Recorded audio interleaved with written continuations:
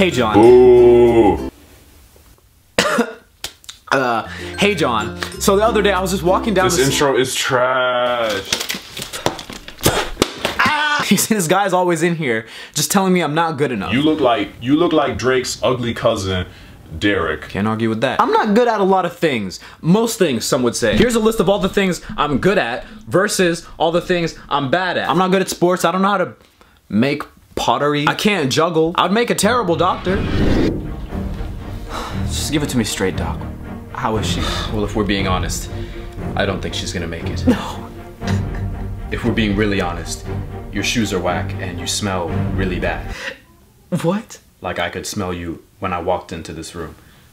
Like maybe it's best if she died, so she won't ever have to smell you again. What? And we're gonna have to run a couple more tests to be sure, and never mind, she's dead. I can't do a good Kanye impression, but I can do a good impression of Obama doing a bad Kanye impression. Now, easy.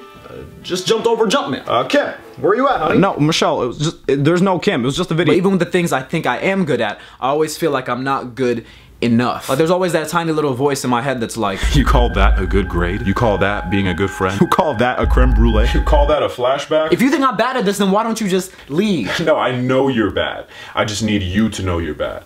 My problem is, if I'm not amazing at something, I just tell myself, what's the point of even doing it? Like if I'm not an amazing singer, why sing at all? Why would anyone want to listen to me when they can listen to Adele or Shawn Mendes?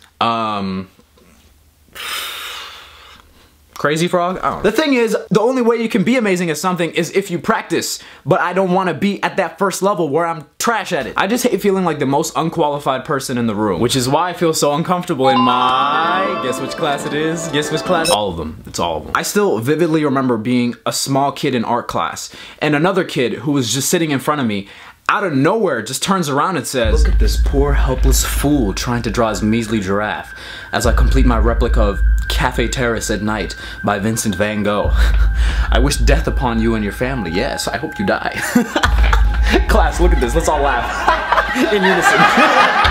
That was all probably in my head. What actually probably happened was he just turned around and said, "Oh, Nathan, that looks pretty good." And then I started thinking, that looks good? He's lying. He hates it. He's taunting me. I have to kill him before he kills me. I wish I had an answer for this problem of not feeling good enough, but I don't. It's something I go through every day still. What I'm trying to do right now is just do things I love, regardless of how good I am, and just not care. What's that quote? You miss 100% of the shots you don't take. Basketball, not alcohol. And don't drink alcohol and play basketball.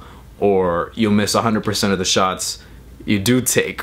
See, your life is like rolling. Oh god, he's gonna try making a food metaphor. A burrito. You got all these things you're good at, you know what I'm saying? You got your rice, you got your beans, you got the succulent chicken, the lettuce, the sour cream, the guac.